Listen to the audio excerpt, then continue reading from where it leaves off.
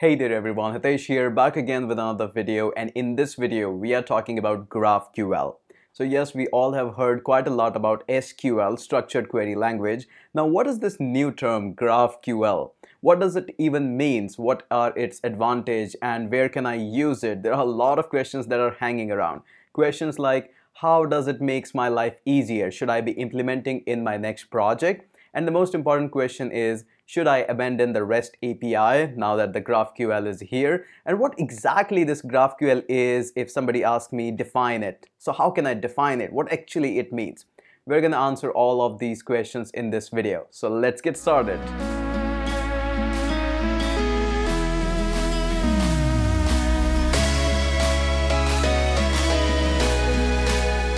First and foremost, the biggest question is, what is GraphQL?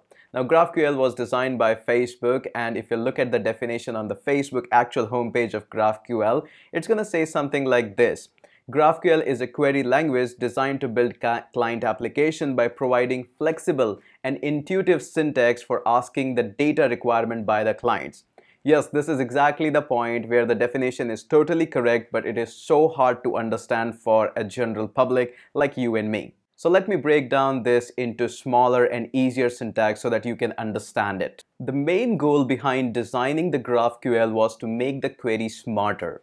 Now, so far we have been designing these queries and designing the endpoints such as an API pretty easily, and the only problem with them is overfetching or underfetching. Sometimes the data is so less that you have to make another query, or sometimes data is coming up that is so much that you don't use all of the data. You just use selective point of the data.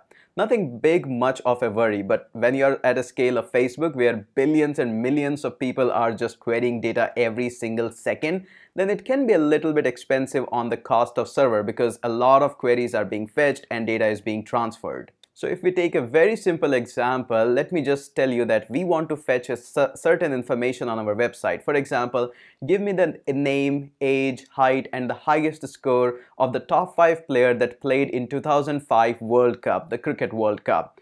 Yes, it can be done. We can fetch the queries, but now assume the data that you will be fetching. It will be surely an overfetch. You'll be fetching a lot of information and then we'll be nitpicking the information that is actually being asked. Most of our REST API applications looks like something like this: /player, /player colon ID, and /country, /teams, and something like this. Often these endpoints which don't have any IDs just give you all of the information for that endpoint. And often these endpoints which do have an ID, they gives you the information about one particular resource, but again the information is completely full, and whether you require that information or not, it is being served to you. So for the IDs, the whole information is dumped, and for when you don't have ID, like it's gigantic information at that point. The only advantage that we get when we mention the ID is we are asking for one particular resource that we are looking for, but still a lot of information is being dumped. I'm not getting just the name, the height, and the highest score of that player. I'm getting a lot of other information like what is his last name, what is his email ID, probably username, and a lot of other information. Now imagine you are fetching up 100 IDs. For example, you will be making 100 API requests and 100 response will be given to you. And now you're collecting just 5 information out of that. Yes, that is very cost expensive even for Facebook. But surely Facebook can afford all of these queries because 100 queries is like nothing for Facebook. But yeah, Facebook eventually thought that, hey, we can cut down our resource if we act a little bit smarter. The solution actually came in the form of GraphQL. In the GraphQL, you can make selective endpoints, like you don't have dumb endpoints. You can pick up selective information from that endpoint using GraphQL. GraphQL can dig a little bit deeper into your API endpoints and can pick selective information from it. Now, if I had to compare the GraphQL and the REST API, I would be comparing with the restaurants. Now here, the REST API, I would be comparing it as self-serving restaurant, kind of a buffet. And for the GraphQL, I would be comparing it with a restaurant that is being served by waiter. Now in a restaurant where you are served as a buffet, you just get up from the table and you just go on to each and every table and select the dessert from there. Maybe you will go and select some vegetables or some breads or something like that. But on a restaurant which is served by waiter, You actually make smart decisions just by sitting on your table. You ask the waiter, hey, I need a bread, I need a pizza, I need a pasta, and I would like to have a wine as well. Waiter will go to each every table, will pick up all the required things that you have asked, and is going to serve to you. So that's actually a smart decision. Now again, this should not be considered as the GraphQL is all amazing and it's all awesome. Sometimes your application actually don't need that kind of dig up into the information and that kind of resources that you need to implement GraphQL. Remember, not everything that comes up as a new is not always all rainbows and sunshine. There are always pros and there are always cons. On to a whole summary note, I would say that when your REST API becomes smarter, that's actually your GraphQL. Now here's a quick screenshot of how the GraphQL queries looks like and how you can select and pick up some selective information that you actually require. I highly recommend to pause and take a look. It's a very small dumped down example, but I think it will give you a better example and scenario of how the GraphQL looks like. Okay, so now that you know a lot about the GraphQL, let's also address some of the common questions that floats around over the internet. So I'm going to be picking up some questions and will be answering them related to GraphQL. The first and the most common kind of a myth that floats around is GraphQL related to graph database? Now, in case you don't know what the graph database, I touched upon it a little bit in my NoSQL video, so go ahead, check that out. It just lost the video. So coming back onto the question, is GraphQL related to graph database? The answer is no, it's not. Yes, I know it involves the word graph and the graph database is here. It's somewhat kind of a situation where Java and JavaScript are being compared. Similar to like car and carpet. They have nothing to do with them. Now similarly, the GraphQL and the graph database has mostly nothing to do with that. Surely it can be implemented there as well. But the word graph here in the GraphQL simply means that our queries are now able to crawl into the REST API and pick up the selective information. So that's why the name graph actually came up. And the QL, you already know it. It means queried language. Another most important question that usually the new developers seek around is, should I just abandon the REST API and always should use GraphQL? Is there like no usage of REST API now? I would say no. Most of the application now at present of the time recording of this video don't actually need GraphQL. Now, most of the application are working fine with the REST API and you don't need to implement another resource just to have GraphQL. Now, I'm not saying you should not do that. If you do that, that's always going to be advantageous and it's always going to be fun.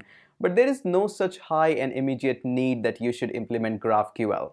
Remember, we are talking about the GraphQL where you have millions and millions of query being thrown at a single day.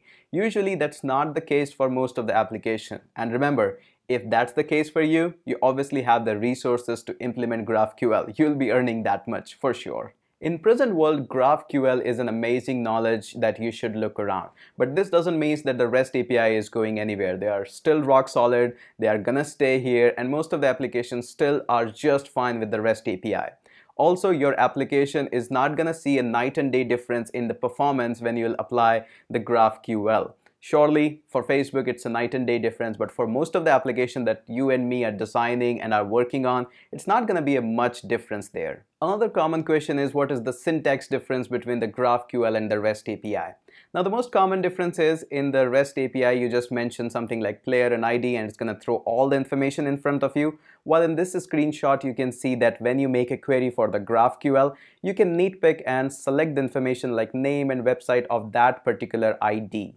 So that's the most basic difference. Surely there are more, but I think this is the most basic one we should discuss in this video. Another common question is, if I need to get started with the GraphQL, what should I need? What is the requirement and how I can proceed in order to learn it? Now, in order to learn the GraphQL, there are two requirements. First of all, you need a server that can serve your API, and you need a client where you can fetch all the endpoints from the server. Now, for the server, you can use Node and GraphQL.js, and of course, you can use Express with the GraphQL to make these servers. But again, there are no such shortage of that.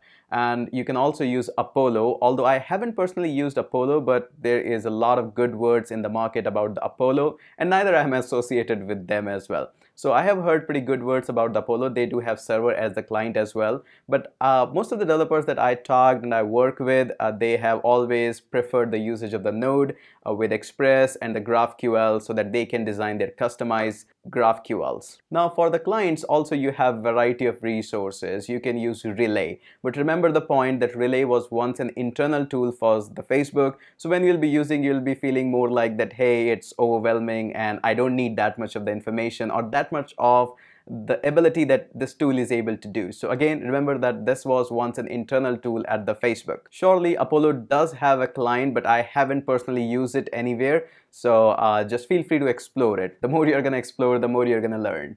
For reading purposes, the Facebook official documentation is pretty amazing, very elaborative, and one of the well-written documentation for the GraphQL. So make sure you check that out as well. Okay, so this was the whole detail about what is GraphQL and some of the important points that I wanted to discuss about GraphQL.